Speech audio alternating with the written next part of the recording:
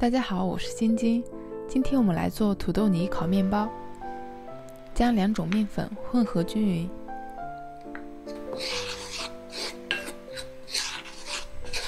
加入糖和盐，搅拌。酵母溶于水中，倒入面粉，将面粉搅拌成絮状。加入鸡蛋液，继续搅拌。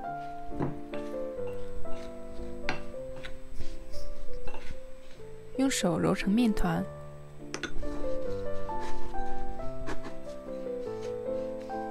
成型后倒入油，将油完全揉到面团里面去。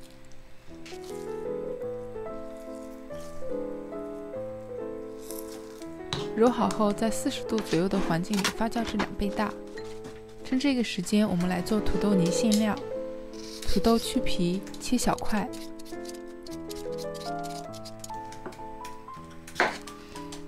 烧开水，将土豆煮烂，水开后大概煮5分钟左右。洋葱切细丝，放入碗中，用手抓散。捞出煮好的土豆。压成土豆泥，将土豆泥与洋葱混合，加入肉末，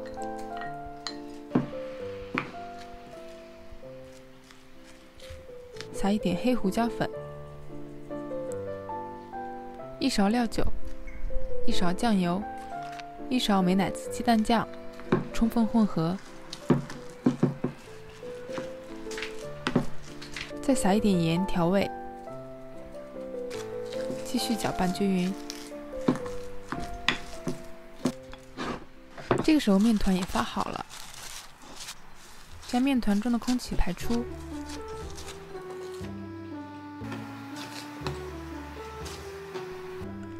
案板上撒一点油，揉到面团里，大概揉3分钟左右。将面团分成均等的3份，整理成圆形，然后盖上保鲜膜，让面团休息15分钟。15分钟过后，将面团按压成中间厚、四周薄的小圆饼。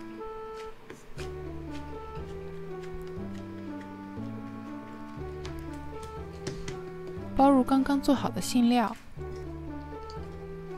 封口处要压紧实。